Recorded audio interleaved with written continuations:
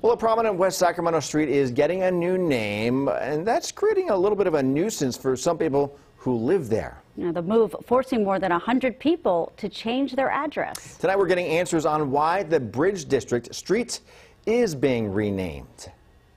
It's the most scenic street in West Sacramento, the Tower Bridge Gateway. This 2-mile stretch of roadway starts at the waterfront and continues past the River Cats ballpark. But now this picturesque path is getting a new name, the Christopher L. Cabaldon Parkway. Who is that exactly?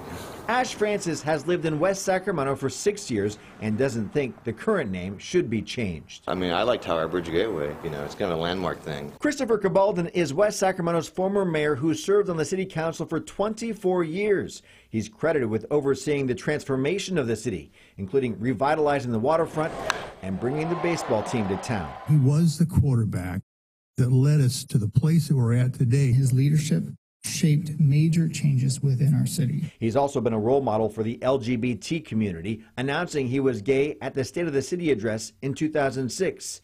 And in a 4-1 vote Wednesday, West Sac city leaders approved renaming the street in his honor. He served in a way and with a vision that the city will be thankful for years to come. Only not everyone supports the name change. This guy is not an icon. He's not a god. I think they should keep the name, honestly. Francis's apartment is located on Tower Bridge Gateway. Now he and everyone else in these 78 units will have to change their addresses on driver's licenses, bank statements, and all the other accounts that come by mail. You got to call companies and it makes it a household. The city says it sent letters to all 78 apartments and did not receive any complaints.